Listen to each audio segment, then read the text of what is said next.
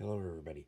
I've been asked by Modern Mini 3D, aka my kid, to do some videos on terrain that he sells, and because I'm already doing a project in Vietnam, we're going to start off with items for a Vietnam fire base. This item here is a machine gun nest. It comes in three different parts: the roof, the main base, and the sandbag wall. In this video, I'll be showing what I'm going to be doing for two different gun nests, and how I base them and everything like that. But you don't necessarily have to base them. They do come on the base like this, and you could do them up just like this. So the painting is pretty basic and how I'm going to show you how to do it, and then I'll elaborate on how I'm basing mine, and we'll go from there. All links will be in the description below for different things that we talk about in the video. The print is done on a filament printer, so you will see extrusion lines on sandbags and on the wood. And what I'm going to do in this video is show you how to basically take those extrusion lines and either hide them or use them to your advantage in making the cloth, the fabric, the burlap, or whatever the sandbags are made out of look like that, and the wood to look like wood. So we're going to cut the video right here, and then we're going to continue on with how I'm going to base mine and the primers that I use to prime up my 3D prints. And we're back.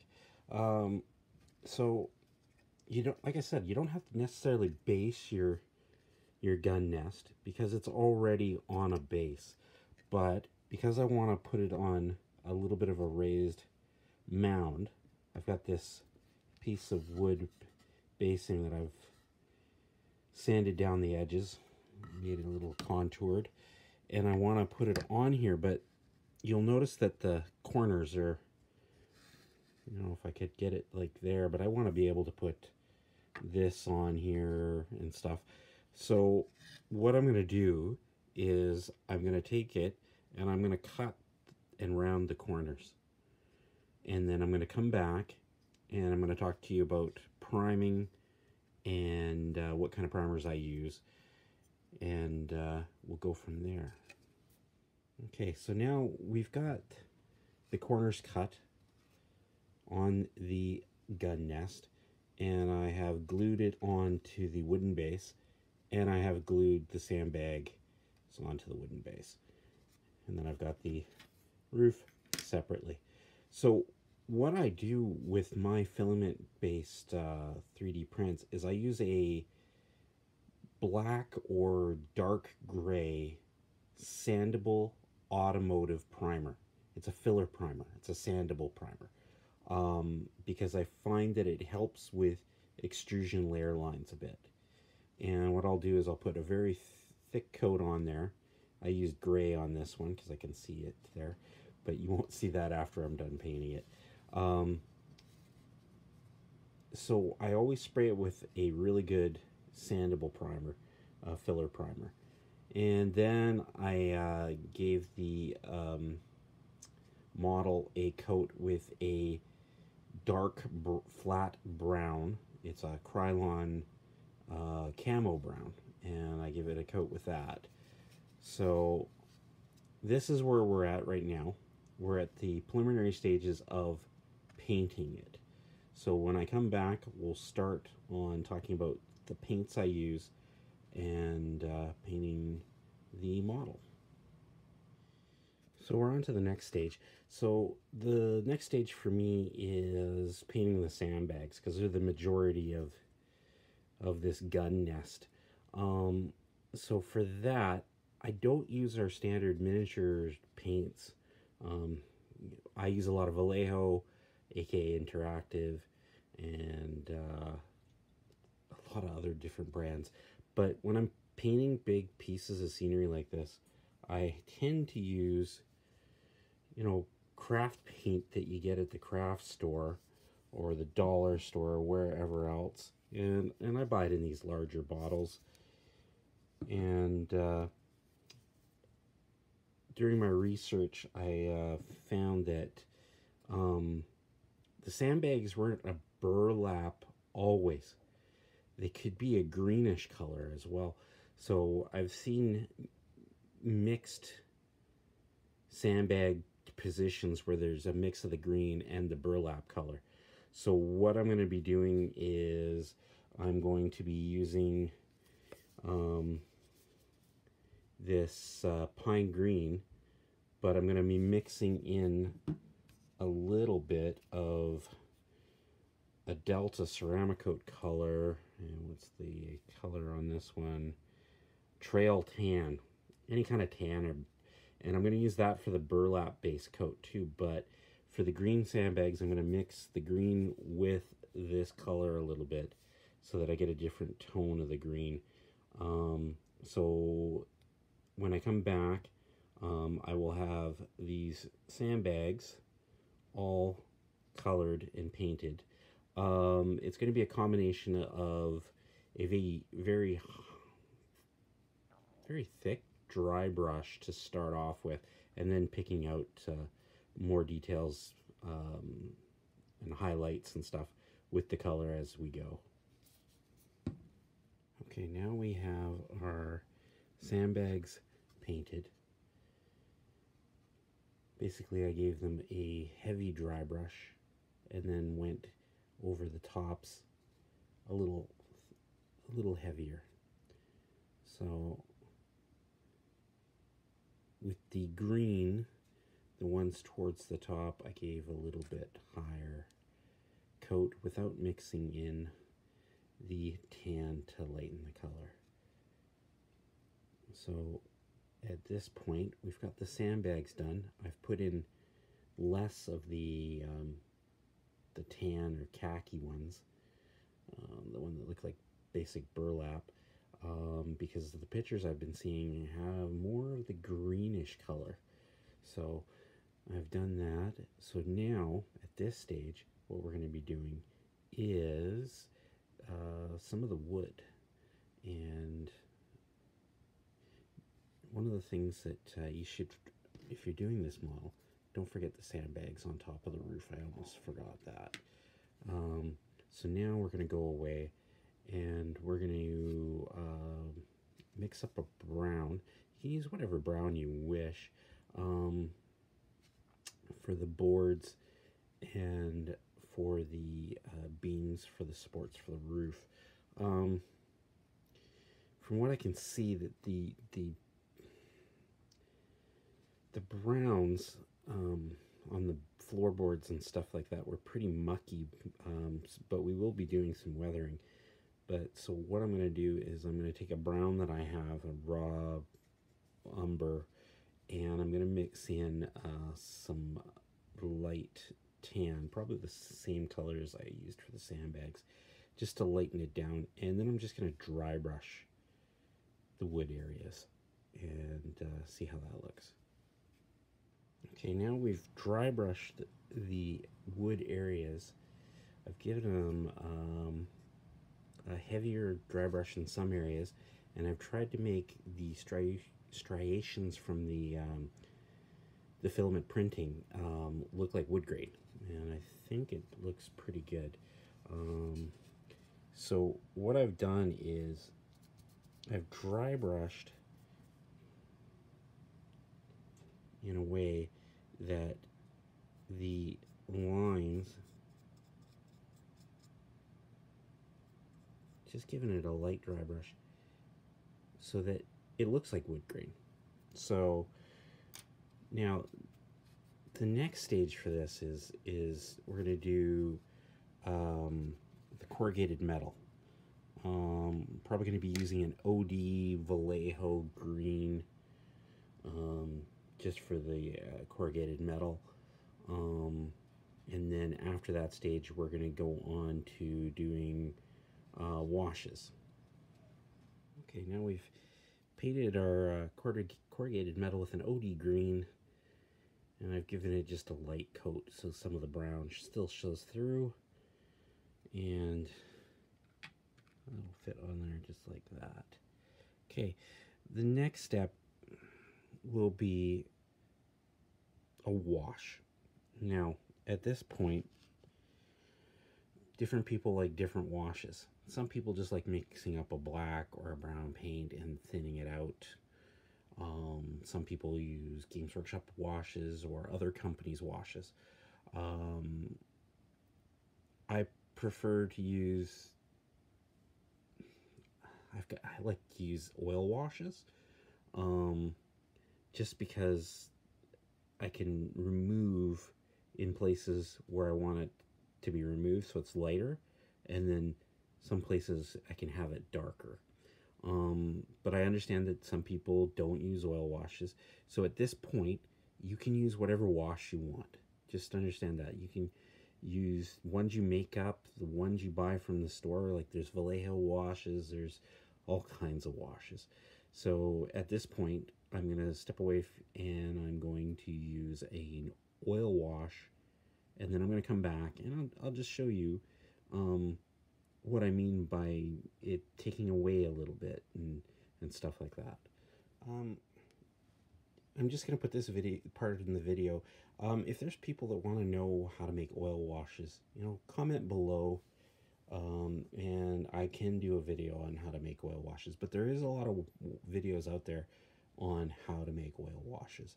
For me, the oil wash that I am making up right now is a Winsor & Newton burnt umber from their Witten oil color. It's not the most expensive of the oils, but it's good. The other thing I use is a odorless paint thinner to mix it up. So I'm gonna go back and I'm gonna go mix up my oil wash, and I'll be right back. The oil wash all mixed, and I usually mix fairly large containers full, because if I'm doing large amounts of projects, I do it all at once. So what I use is I buy a whole bunch of cheaper brushes, synthetic brushes off Amazon. You can get bags of 50 and so on. And that's what I use to put my oil wash. And then I just toss them after I'm done. And so I get quite a bit on the brush. And then I just start dropping it on. And everybody goes, oh my God, you just wrecked it. But if we'll give it time to dry, and then we do the next stage. So what I'm going to do is I'm going to go away and I'm going to coat this all in this oil wash, and then come back and I will show you how to work the oil wash and make it look a lot better, because right now this just looks gross. So what I'm going to do is paint this and I'll come right now. We're back. Okay, so the oil wash has had a little bit of time to sit, and it looks pretty gross right now. But the next step is, and you have, makeup tools,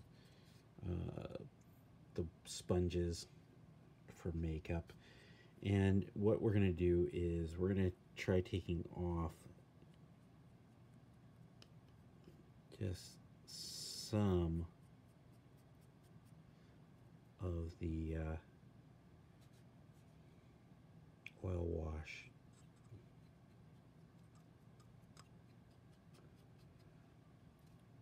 Okay, and if you're finding it's not coming off where you want it to come off, just use some of the odorless paint thinner that you've got. Put it in a little bit of a container, put a little bit on the tip, and then just slowly just start taking it off where you want to take it off.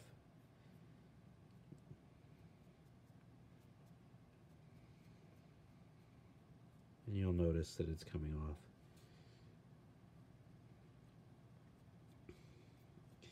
And you just want to go around and you don't want to take off too much because you want the dirty look, but you get the point.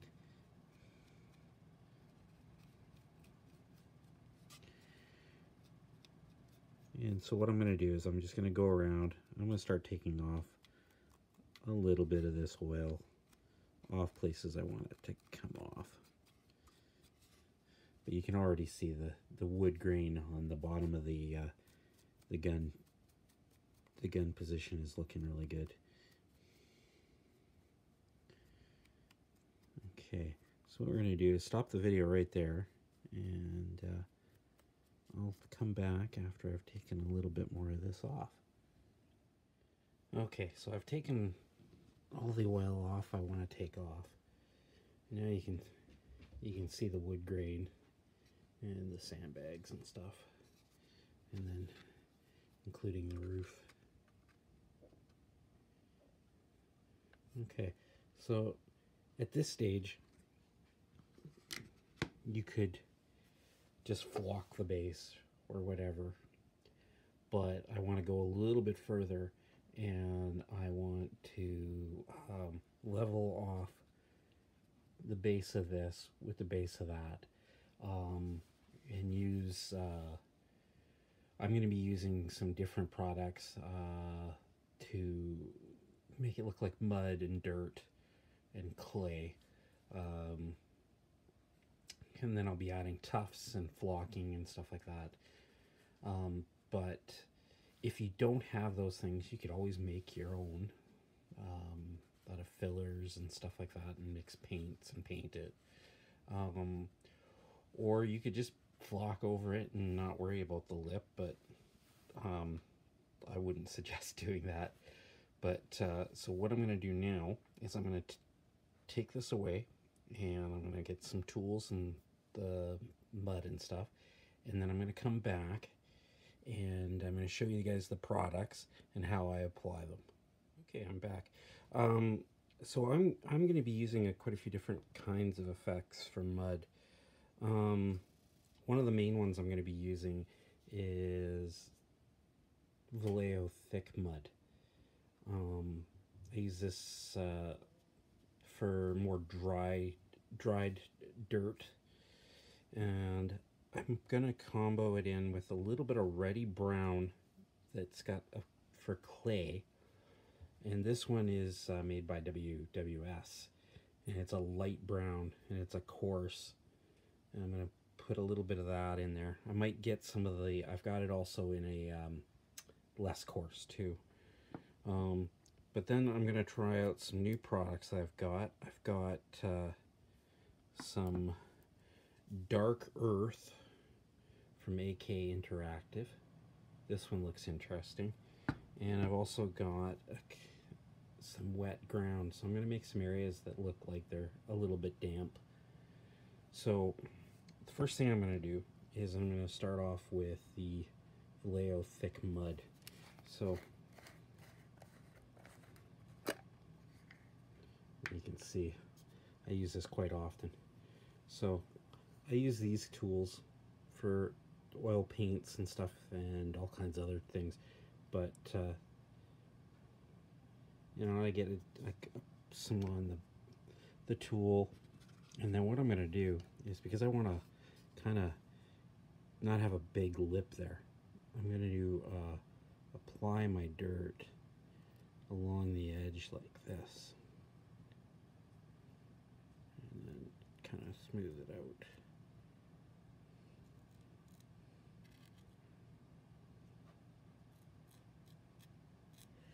And I'm just going to do that, and I'm just going to move some of it in here. So what I'm going to do is I'm going to do this all the way around and do some parts out here, because I want the dirt to look a little bit patchy and mixed, and then in some areas I'm going to get it some wet. It doesn't dry that shiny, it dries matte. Same with the others, except for the gloss in the wet ground effect.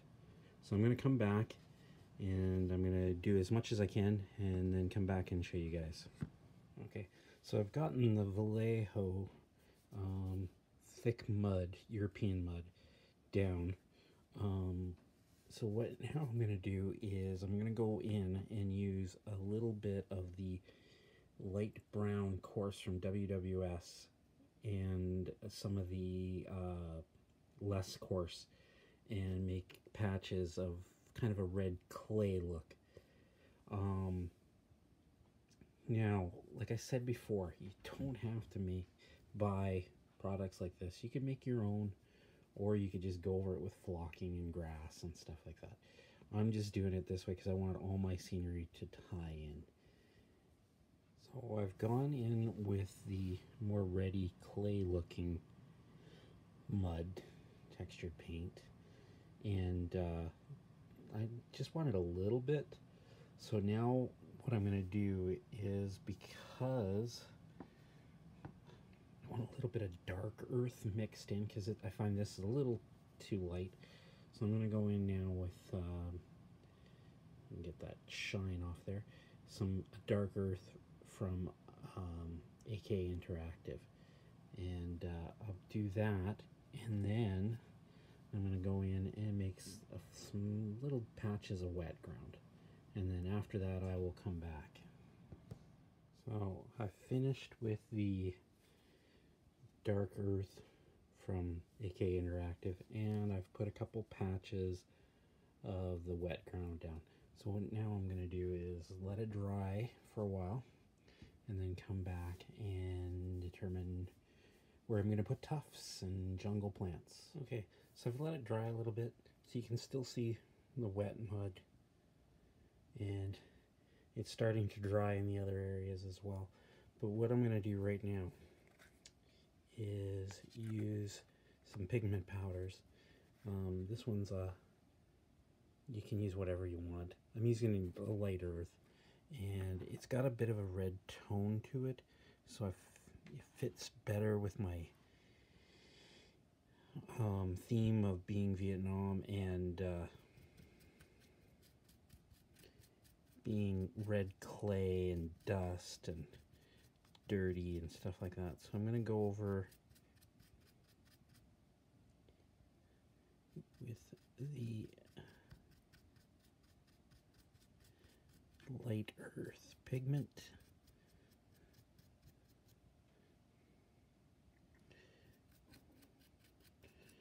And I'll brush it off.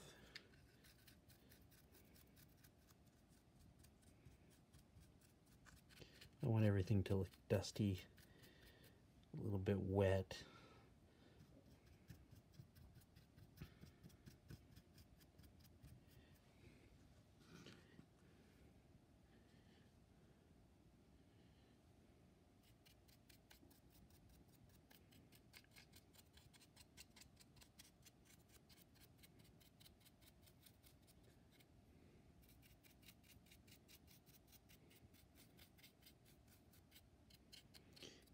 It tones it down just a little bit too, because some of the green is, I don't know if it shows up on camera, it's a little bright. So I'm gonna get a little bit down here.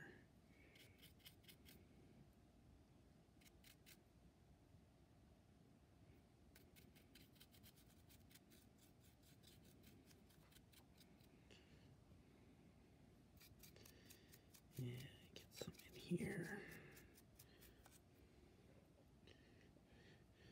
And as time goes by, this wet textured dirt will dry even more.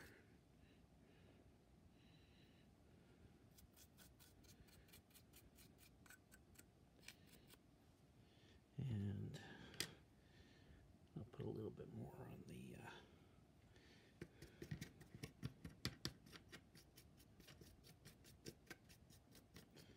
a little bit more dusty on the roof.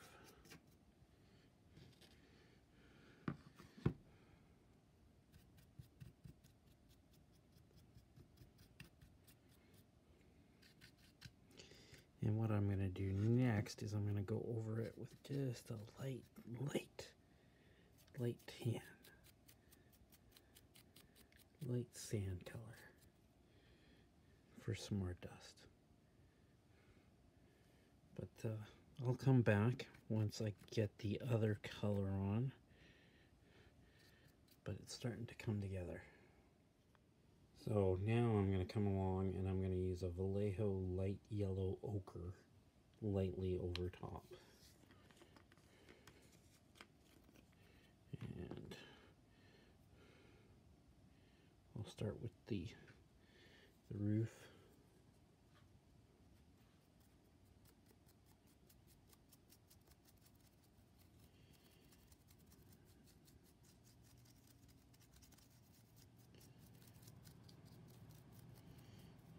Come in like this.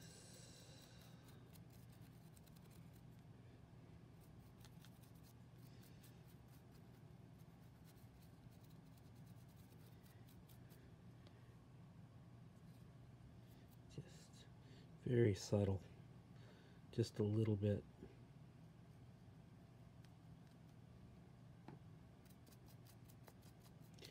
Just to give it a little bit more dusty feel.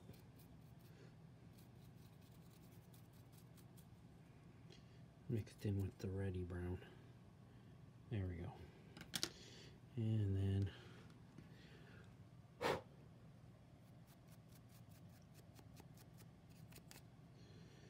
we'll come in here.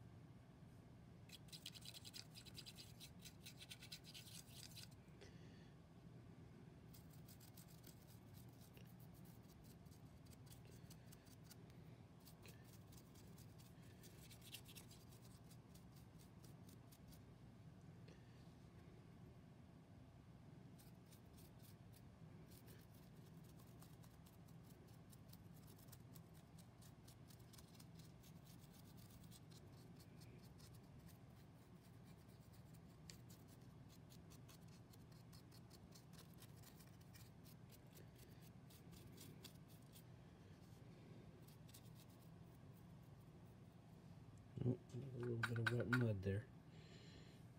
Get that cleaned up.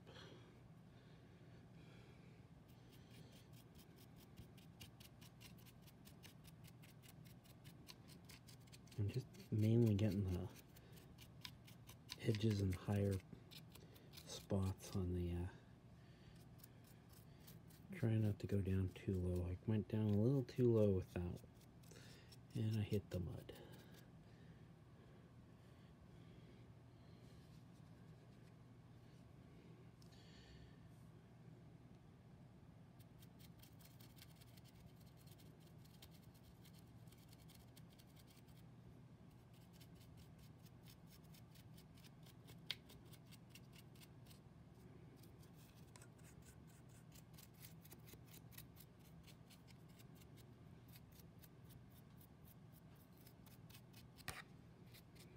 I think that's about it.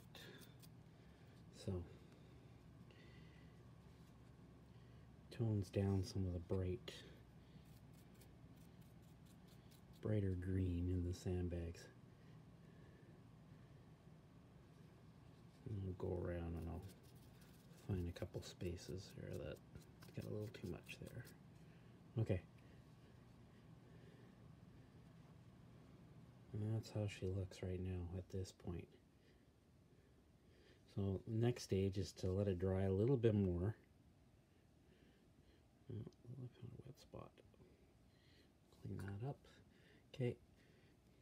Let it dry a little bit more. Come back. Do some tufts and jungle plants. And a couple other accessories. Now, we're coming back. It's dried a bit.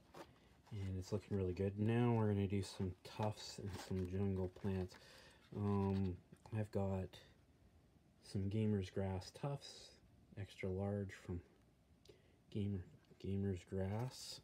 I've also got some dark green shrubs and some light green shrubs from Gamer Grass, and some swamp tufts from WWS. So I'm going to use these, and I'm going to place them in different places on the base of the gun nest, and then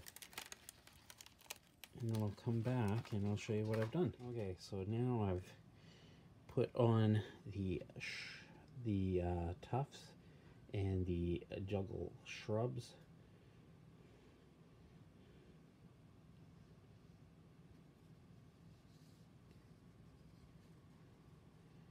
And that's how we look so far. And one of the things that I'm probably going to be doing is also putting on some jerry cans and ammo crates and stuff like that. I see a couple spots where, there we go, just some of the pigment didn't get mixed in. There we go. But yeah, and as it's drying even more, it's starting to look really good. Okay, so I'll come back after I've done a little bit more. Now I've done all the shrubs, I've done all the tufts, and I've added some ammo crates in between. There was a little bit of a gap there, so I stacked up some ammo crates, and now it's all weathered, painted, got the tufts on. I'm gonna call it done. What I'm gonna do at the end of this is I'll put up some photos with some of my Anzacs and maybe some VC with the scenery. Another thing I did while working on this one, at the same time I was working on this one, I did want another little gun nest. And so what I've done is this. This is another one I've been making. And this one, I used the same core sandbag position, and then I added some other sandbag barricades that my kid sells on his web store. And then I took a sandbag roof section from another one of his Firebase sets that I'll be painting up, and I swapped the roof section. I took the one that comes with the set and I swapped it with another one just so I could get little variations on the gun position. And so, and there you go. And this one's been weathered in pigments, tufts, shrubs. And I think it looks really good. So what I'll do now is, this is the end of this video, but I'll put some pictures on the end with some of the miniatures on it, and then I'll move on to the next piece of scenery. Thanks guys, thanks for watching.